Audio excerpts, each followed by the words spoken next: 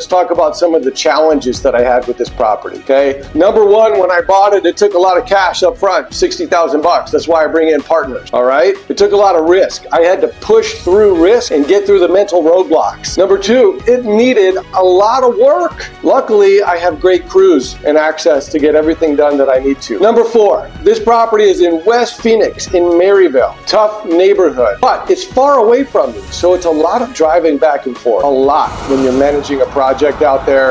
It was a lot to do at the beginning, getting it up and running. Checking on the property. Being in a rough neighborhood, the property got broken into several times during construction at the beginning and recently when we were renovating it to sell. Every time that property is unoccupied, somebody was breaking in or trying to break in. We had tools stolen from there.